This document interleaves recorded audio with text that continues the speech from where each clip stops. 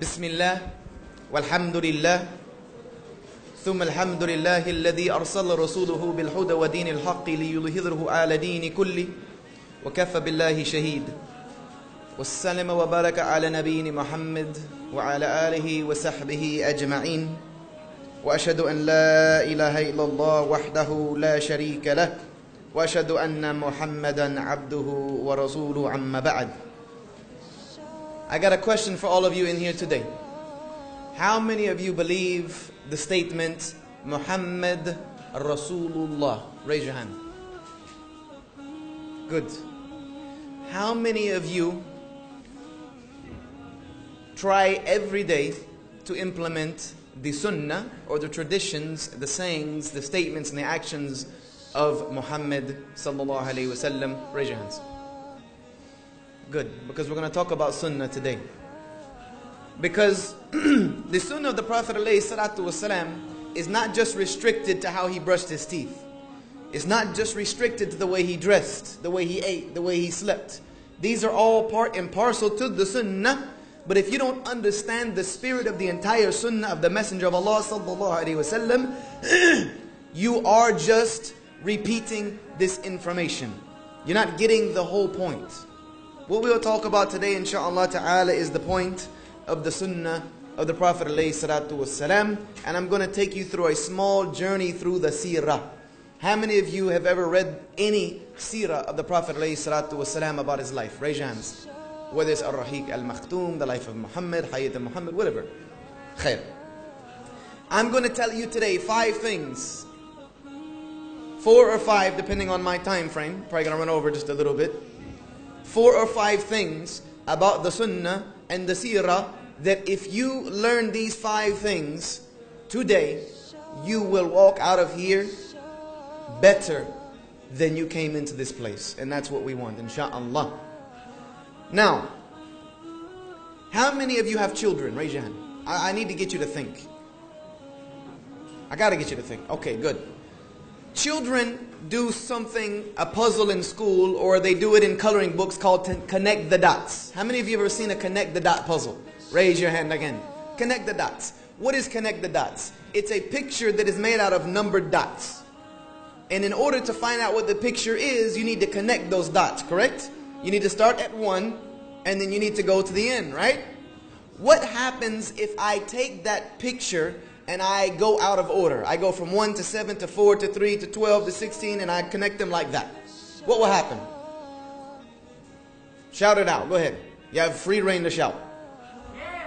Chaos. It would not be what is supposed to be represented. It would be a mess. You might draw another picture or you might draw something that's just a big mess. Correct? Now what happens if you say, you know what, I'm not going to connect those dots whatsoever. Just leave it how it is. Would you know what that picture represents? No, you wouldn't really know what the picture represents if it's a good connect the dot puzzle. You see, with the seerah of the Prophet ﷺ and the sunnah, this is what we do.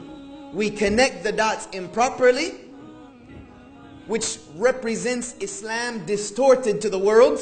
Through our lives, we misrepresent Islam with our distorted, misdirected connect the dot puzzle, or we don't connect any of those dots and we just say, MashaAllah, leave it where it is, and nobody knows what Islam is, nor you nor them. This is our problem, wallahi, when it comes to the seerah and the sunnah of the Prophet ﷺ. So I'm going to give you 5 dots today that will paint a beautiful picture. And you may say, how the heck are you going to paint a picture with 5 dots? Just watch. Let's start, and I'm going to have to speed through because this is very short time frame to get all of this. Let's start at the beginning.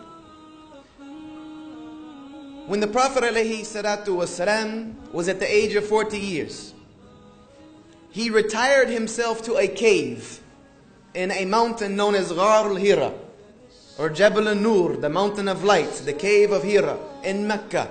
And he would go there and fast and think and look at his people. From Ghar al-Hira, you can see the entire town of Mecca. Well, you used to be able to see the entire town of Mecca. Now with all the high-rise buildings, you don't see much. But you used to be able to see the entire town of Mecca, and you could see the Kaaba from that place. And he would contemplate the problems of his people, the problems you've heard throughout these lectures of how the Arabs had no respect for women, for children, for right, for justice. He would worry about his people. One day, and this is according to his own statements, one day as he was sitting in that cave, he said, a man appeared in this cave. A figure appeared in this cave, and he made light shine throughout this cave. And this is not a big cave. It's only really big enough to sit in. So a man came in the cave and only had one statement to him. What was this statement?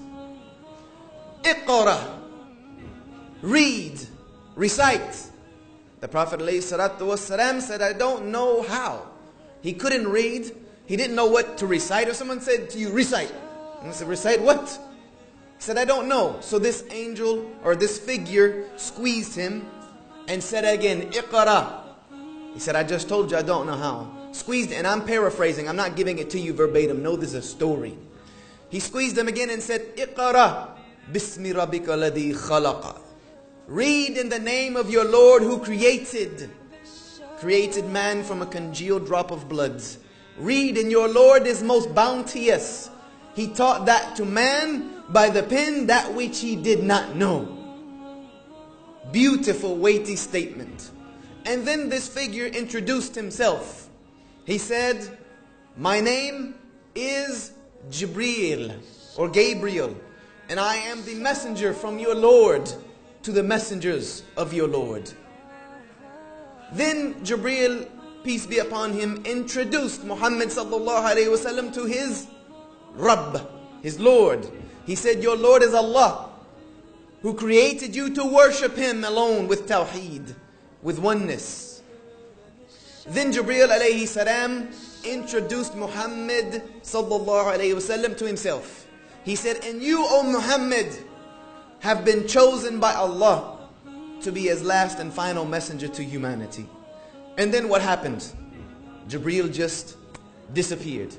Those three statements telling him who he was, who Allah was, and introducing Muhammad sallallahu alayhi wasallam to himself, Jibreel just left.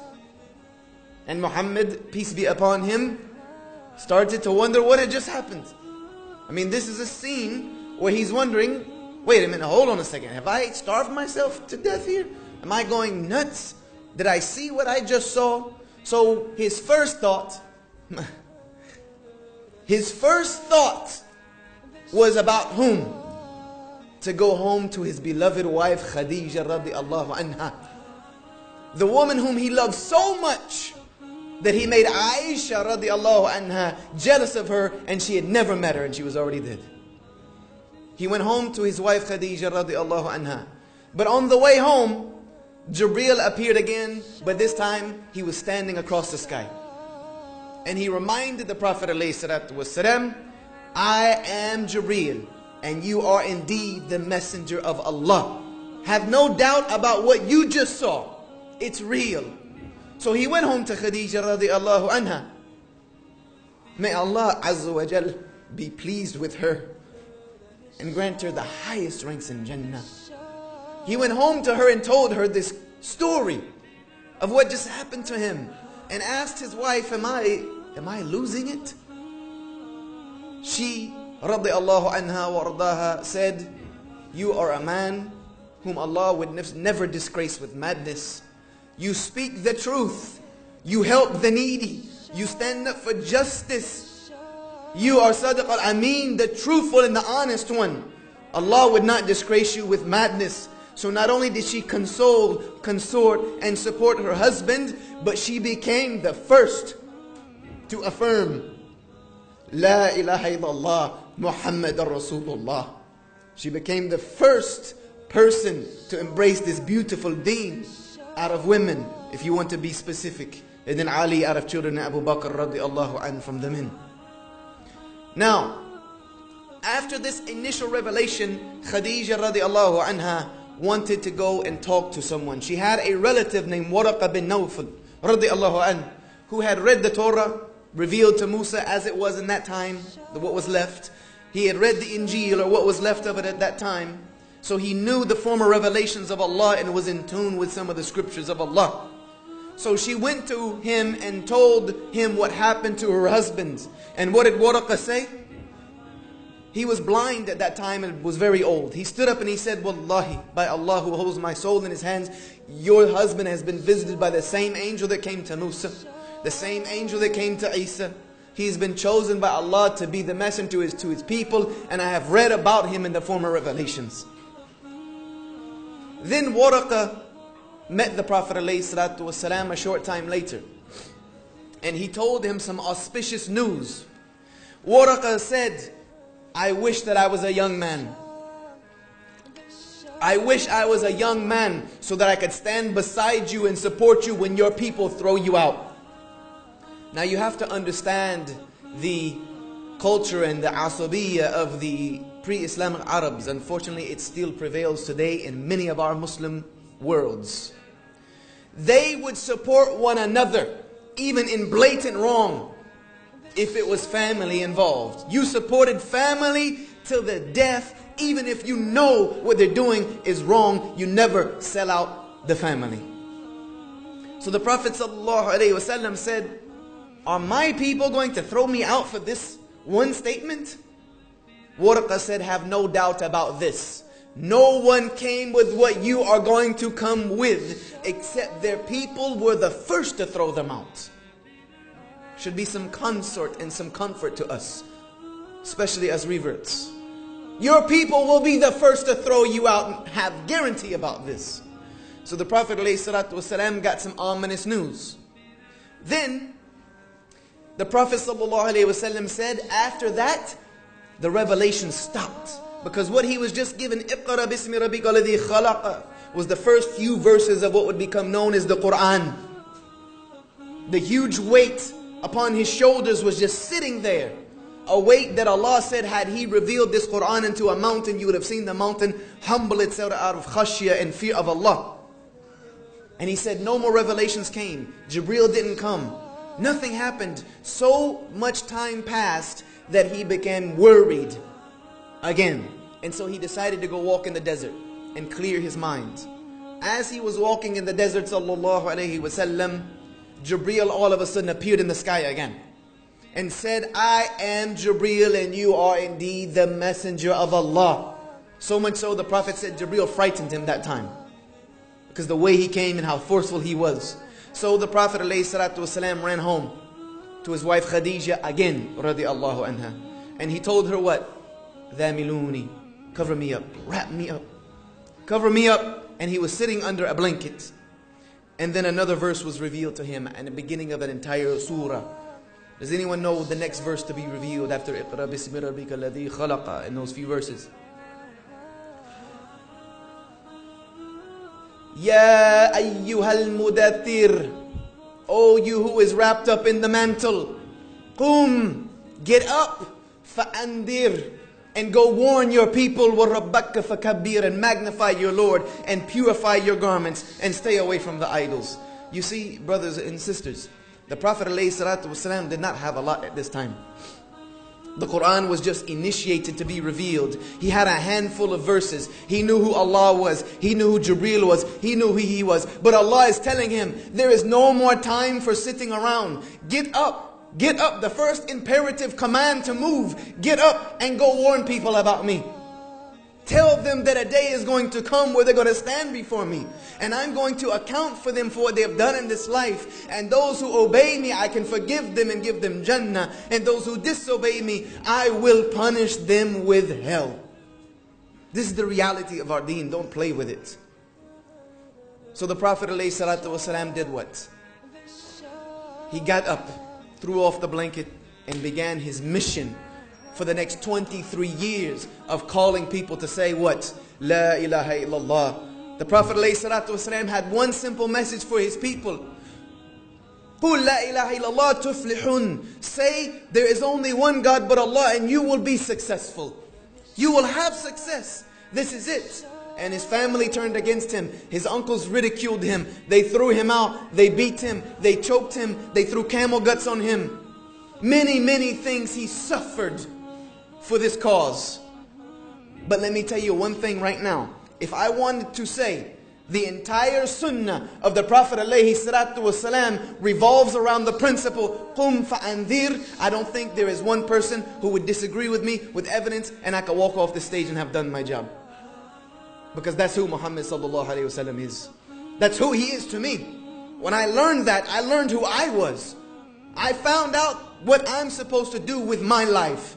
Because if I say Muhammad Rasulullah, then I must live that life. And let me tell you, wallahi, his sunnah was all about calling people to Tawheed. Even down to the way he brushed his teeth. If you don't believe me, you have Shaykh Haytham, who is our resident, definite scholar. Go and ask him. Check my information.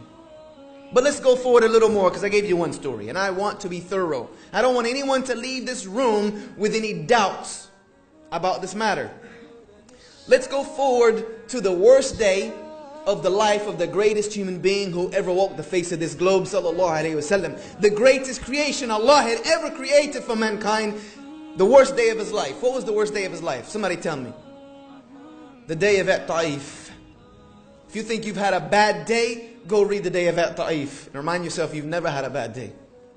The Prophet ﷺ had been not only beaten and cursed and thrown guts on and all of these things, but they kicked him and his entire family and followers, anyone who supported him, they kicked him out into the desert of Mecca to just die off.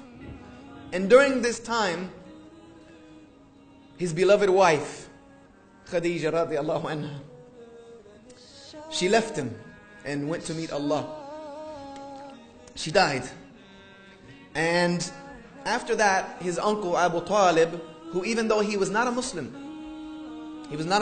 probably the best non-Muslim that ever existed on the planet, ever in history, he supported the Prophet ﷺ with his wealth and with his status. No one would touch him while Abu Talib was alive, meaning they would not kill him. They would not do away with him. There was only certain things they could do because Abu Talib had his support. Then Abu Talib died as well. So the wolves of Quraysh began to circle. The wolves began to circle, and the Prophet ﷺ knew that Mecca was not a safe place anymore. So he went with his adopted son Zayd, and they went to a city called At-Ta'if, which is a couple-hour bus ride from Mecca. So you can imagine the walk in the hot desert. They walked to Ta'if, and for 3 days, according to most narrations and according to the most authentic source, for 3 days they spent knocking on every single door of Ta'if, asking people, say La ilaha illallah, so that you can be saved in this life and in the next. And you know what happened? Every single door was slammed in their face. Every door was slammed in his face. An entire town just turned away from him. So he sat down with the nobles of this town and he asked them for two things only. Only two things. Either accept Islam and save yourself in this life and in the next, or at least adopt me and protect me from my own people. He was at his lowest point. He's begging another town now to protect him from his own people. And what did these chiefs say to him? They laughed in his face. Laughed in his face, mocked him. Said, why did Allah have to choose you? Who are you? Why could not Allah, and Allah records it for us in the Quran, when they said, why could not Allah have chosen one of the chiefs of the two towns? Why couldn't He have chosen one of our chiefs or one of the chiefs of Mecca? Why does He have to choose you? And if you are indeed a prophet, then you're too good to be sitting with us. And if you're a liar, which is what we think, then we're too good to be sitting with you. Either way, it's time for you to go. So they kicked him out. But before he left, he asked them one favor. He said, my only request to you is that you don't tell anyone that you've rejected me like this. He's been through enough. This man, sallallahu alayhi wasallam, suffered so much for human beings, for us. He said, just please don't tell anyone what you've done to me today. They announced it from the rooftops that we have rejected Muhammad, and they brought the children, they brought the women, they brought the men, made them line up one after another and throw rocks and stones and bricks and whatever they could get, pelting him out of town, literally running him out of town. So much, his adopted son was trying to protect him. He was being beaten and battered and bloodied till the Prophet ﷺ's blood was running down his beautiful body and filling up his shoes. Then he got outside of the town. He got outside of the town and he stopped in an orchard and he pulled out his greatest weapon. It wasn't tied around his waist. The greatest weapon that has ever been given to the believers, he pulled it out at that time. Does anybody know what it is? He put his two hands together in front of him. He raised them to the heavens and he made supplication to his Creator. One of the most beautiful supplications that have ever been spoken by any human being came out on that day. Such a beautiful, if you haven't read the dua of At-Taif, go do it today, please. Wallahi, please go do it. Where he submitted to Allah that when you leave me like this to my enemies, for them to just ravage me. But at the end of the dua he said, but if you are pleased with me, the light of your face is good enough to outcome all of this darkness. As long as you're pleased with me, I'm okay with whatever you do to me. At this time, and this is a little bit of a weaker of the narration, but it's relatable according to the ulama. At this time, there was the people who owned this orchard, they had a servant. And it was customary, even for the Arabs, even for people who did have such a great jahiliyyah, to try to help this type of person. They had something inside them, said this man needs some help, take him some food and some drink. So this servant brought some food and some drink to the Prophet ﷺ, and before taking and eating it, what did he say? He said Bismillah. This was not something known amongst them. He said Bismillah. But this servant had known that there was something like this. So he asked the Prophet ﷺ, why did you say this? The Prophet asked him a question, said, Min ayn anta? Where are you from? The man said, I'm from Nineveh. From Nineveh. From the home of Yunus alayhi salam, where Jonah was sent as a messenger. So the Prophet ﷺ said, if you're from Nineveh, then you know who I am. I am the brother of Yunus alayhi salam. I was sent with the same message that he was sent with. Say there's only one God but Allah, and you'll be saved from this life and in the next. The man got down in front of the Prophet ﷺ and said to him, وَشَهَدُ أَن لَا إِلَهَ إِلَّا اللَّهِ وَشَهَدُ أَنَّكَ رَسُولُ اللَّهِ. I bear witness that nothing has the right to be worshipped but Allah, and you are indeed His messenger. You see what happened, brothers and sisters, right then was the Prophet ﷺ did not guide anyone to Islam. He was only a vehicle. دَعِيًا إِلَى اللَّهِ بِإِذْنِهِ وَسِرَاجًا مُنِيرًا. He didn't guide anyone. Allah opened this man's heart to accept Islam in front of the Prophet ﷺ, reminding our Rasul ﷺ on the worst day of his life that this is why you're here. I sent you for these people. But Allah was so angry at the way His messenger had been treated. Allah was infuriated, and that dua reached above the 7 heavens, and Allah sent Jibreel alayhi salam with the angel that is in charge of all the mountains of earth and said, go to Muhammad and do whatever he wants. So Jibreel alayhi salam appeared with the angel of the mountains and said, Salamu alayka ya Rasulullah. With me is the angel of the mountains. And the angel of the mountains, according to Zayd, was infuriated. He was fuming. And the only thing the angel said was, Ya Rasulullah, just give me the word, just give me the permission, and I will take Al-Akhshadain, the mountains that surround these 2 cities, and I will push them together and crush all of them for you. Now, for those who say Muhammad sallallahu alayhi wasallam was a bloodthirsty warmonger, this statement proves everything you say to be a blatant lie. So listen up. Listen closely. If Allah had not already made it permissible for Him to take revenge on these people, then these angels would not be here. Allah had already made it permissible. These people have treated you so horribly. You can deal with them. But you see, Muhammad sallallahu alayhi wasallam was really sent as a rahmatul lil alameen, a comforter to the worlds. Yes, comforter, mercy to the worlds. He was really the epitome of the prophecy of the comforter to come for mankind. And he said to that angel, calm down. Just calm down for a second. I'm not going to give you permission to do that. Now, had it been any of us, had it been any of us, those people would be done. We're ready to kill someone if they cut us off in traffic. we'll chase them down for miles to get into a fight with him.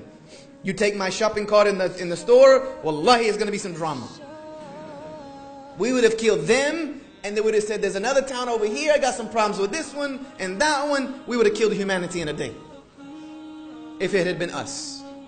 But not for a man whose vision was, قُمْ فَأَنذِرْ, get up and warn the people. He said, I'm not going to do this. Why? Because I hope, I sincerely wish that maybe someone from their progeny, from their lineage, will come forward and say, La ilaha illallah. Even if one person from their lineage, even if it's a millennia from now, comes forward and says, La ilaha illallah, then what I have suffered today is worth it. You see, this is a man who cared about people more than himself. So for those who say he was a warmongering, bloodthirsty, whatever, let your lies tear you apart. Because they're lies, and lies will never go anywhere. Now, I got a question for you, a side note. How many of you are in here from the subcontinent? Raise your hand. Come on, be proud. You're proud all the other times. You're proud everywhere else. Stick it up now. Bangladesh, Kashmir, Pakistan, Malaysia, all the subcontinent. Raise your hand. Be proud. You know who you are. Does any one of you know the name of the man that took Islam to the subcontinent? One of the most populated parts of the world today for Muslims. His name was Muhammad ibn Qasim. But that's not the end of his name. What was his attribution of where he was from? His name was Muhammad ibn Qasim al-Thaqafi. Al-Thaqafi, meaning that he hailed from one of the tribes of Ta'if. Meaning those same people the Prophet ﷺ could destroyed, out of their lineage came a 17-year-old boy named Muhammad ibn Qasim that left and went and took Islam to the subcontinent, so all of you can thank your Islam on the sincere mercy of the Prophet ﷺ. We don't grasp this. This is the connecting dots that we don't do. We don't paint this picture and realize who Muhammad really is to us, sallallahu alaihi wasallam. He's everything. Without him, we don't have anything. We would be lost, wandering like animals grazing, waiting to die. When you say Muhammad Rasulullah, you better think next time. Now let's go forward a little bit more because we got 3 more stories. Let's fast forward. Actually, I'll cut one out for time because it's not as important. We got 2 more. Let's fast forward a little bit more to the end of the life of the Messenger of Allah sallallahu alaihi wasallam. His last year. During the last year of the life of the Prophet alayhi salatu wasalam, after the Treaty of Hudaybiyah had been signed, allowing them to make Hajj, pilgrimage to the house of Allah freely. The Prophet stood on his minbar before the month of Dhul Hijjah. He said, and I ask all of you prepare for the Hajj. We're going to go and make pilgrimage to the house of Allah in Mecca. And he left with how many of his followers? This was 22 years had passed since Iqra bismi rabbika alladhi khalaq. 22 years had passed since Kum fa'anzir. And how many people did he march with him to Mecca? Around 140,000 of them marched on the city of Mecca and performed the beautiful rites of Hajj. The beautiful rites of Hajj.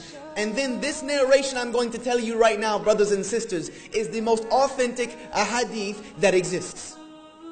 If you wanted to put a hadith that was at the top, one of the most authentic, if not the most authentic that has ever existed, with the most clean chains of narrations, in the most mutawatir of fashions, from the most companions, it's this story. But the one I'm going to tell you today is the one that Umar ibn al-Khattab radiallahu anh told us, and it is narrated in the Musnad of Imam Ahmad rahimahullah ta'ala alayh. Umar said after the day of Arafah, MashaAllah, the day of Arafah. How many of you been to Hajj? Raise your hands. How many of you stood on that plain of Arafah? Let me tell you something about Arafah because I want to set the scene for you real quick. MashaAllah. What is Arafah called? It's known as Yawm al-Arafah, but it also has another name. Anybody know? It's known as Yawm al-Hajj. Because Arafah is Hajj. Everything you do in Hajj, the Umrah beforehand, the marching, the walking, you're all heading towards Arafah. Why? Because you're heading for a dress rehearsal of Qiyamah. You're heading for a dress rehearsal of the day you will stand in front of Allah. And you feel it. Wallahi, you feel it standing there. Especially when Hajj is in the summertime. You feel it. And during Yawm al-Arafah, you stand, if you do it appropriately, you stand from Fajr until Maghrib, or almost Maghrib. You start walking when the sun starts going down. And you stand there all day long doing one thing. Under the burning, blistering sun, you're burning. You are literally burning on that day.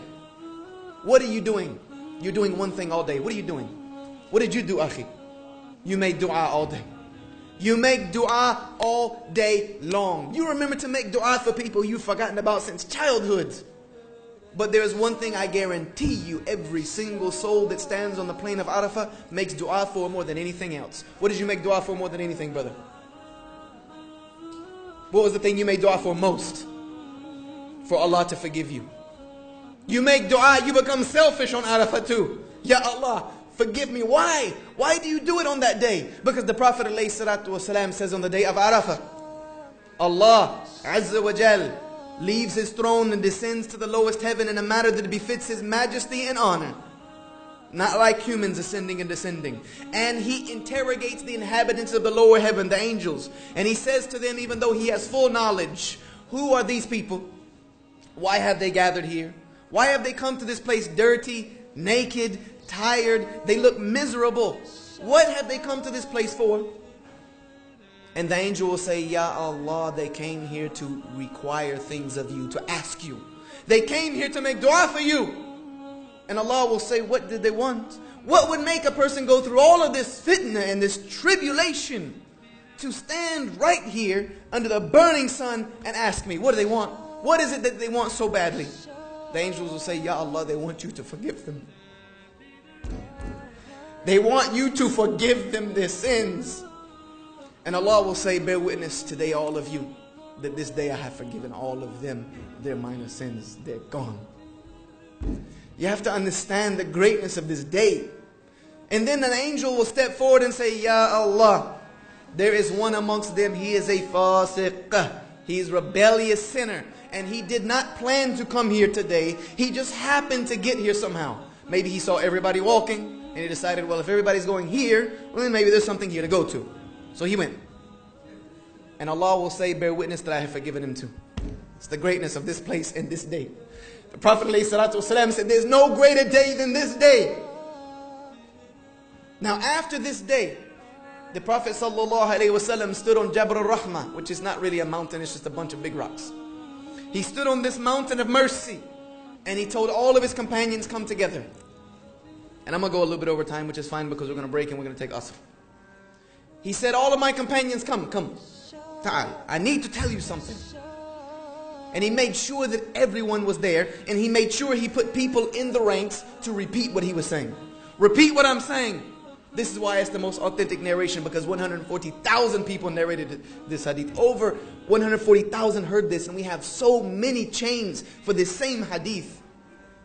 What did he say to them on that day? It became known very famously as what? The farewell sermon. The farewell sermon, the last thing he would tell this ummah as a whole. So you better listen. Wallahi, you better listen. You may have read it before, but I guarantee you didn't see this part. If so, we wouldn't be in the position we're in today. He stood there and first, after praising Allah, he said, pay close attention to my words, for I do not know whether I will be with you again on this day after this year. He knew that his life was coming to an end because Jibreel was visiting him very regularly to check the Quran with him. He said, I think I'm not going to make it again back this place this year, next year. So listen to me, please. This is important. Listen. He's begging and pleading for us. Listen to me. And I can't give you the whole farewell sermon. But one of the things, one of the most beautiful things was he erased asabiyyah. He said, none of you are better than anyone else. And wallahi, this is a lesson we have forgotten. We have forgotten that none of us is better than another. Except through amal salih. And no one knows whether your amal salih is accepted except Allah. So if you think you're better than someone else, then you've only repeated shaitan's arrogance in front of Allah. Then you should be ashamed of yourself. He said, pay attention to me. None of you are better than anyone else. And the words that he spoke on that day became known as the heart of the deen. This farewell sermon is known as the heart of Islam, what Islam is all about. He said, Shaitan has given up on you on the big things. Beware of him in the small things. He destroyed the riba, no more usury. So many beautiful examples he gave. But in the end, he stated the most weighty statement that I believe ever came out of his mouth, other than telling people about Allah. Wallahi. To this ummah, he gave us one of the most weighty commands beyond believing in Allah.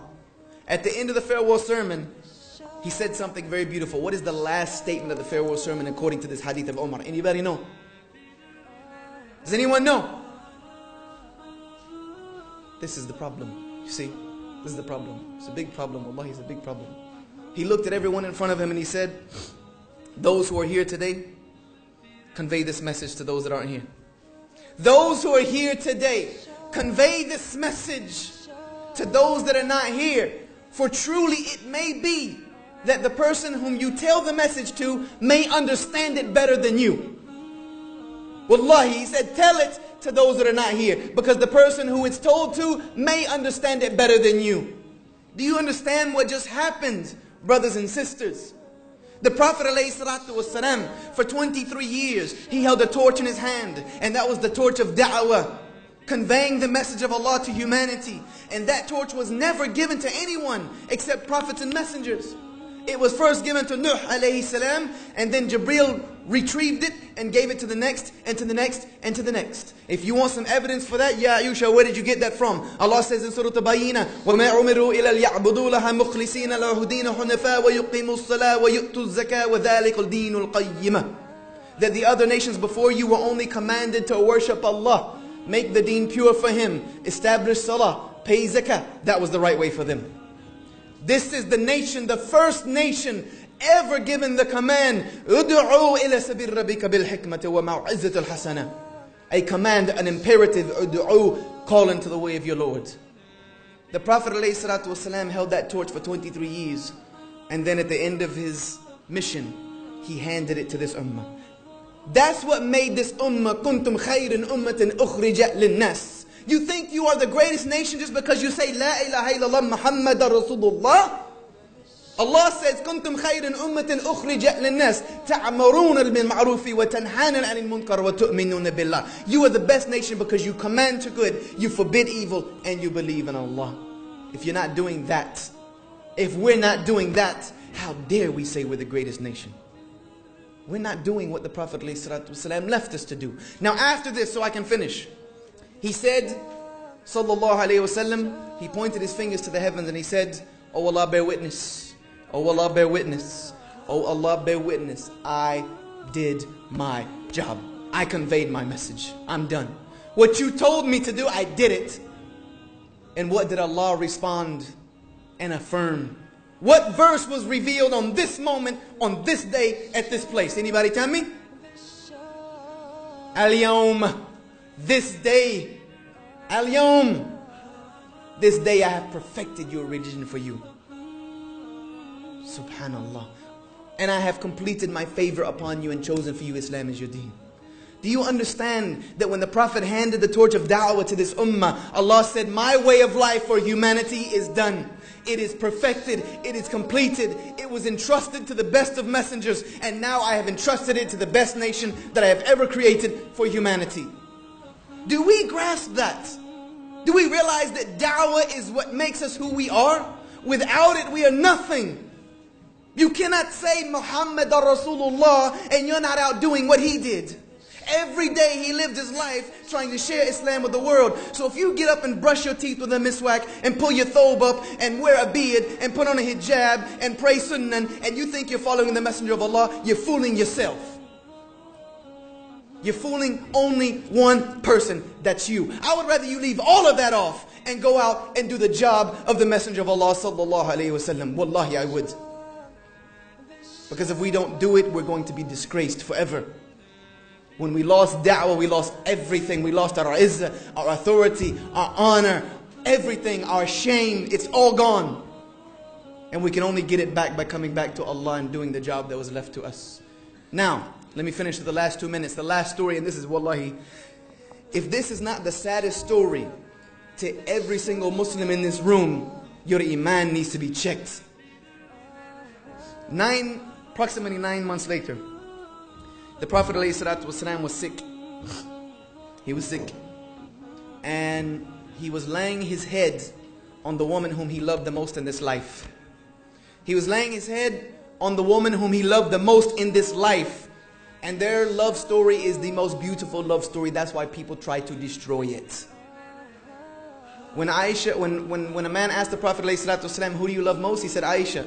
He said, no, amongst men. He wanted some love from the Prophet ﷺ. What did the Prophet, peace be upon him, say? He didn't say Abu Bakr. Nah. He said Abuha, her father. He still talked about her. That's love. He said, I don't love Abu Bakr. I love her father after I love her. Because why? Because he's her father. Get it straight, brothers. Now, he was laying his head on her chest and he was dying. And she asked for the miswak. He asked for the miswak and she softened it and he tasted her saliva last, as Brother Riyadh said.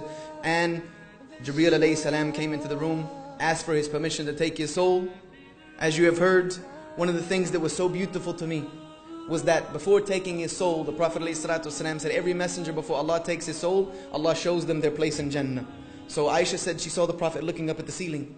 He was looking at his home in Jannah and he was being offered, do you want to go there or do you want to stay here? Wallahi, it was an easy choice for him. The last words that ever came out of our Prophet ﷺ's mouth after saying as-salah, after salah, as-salah, he said, Allahumma rafiq al-a'la. Oh Allah, the companion on Most High.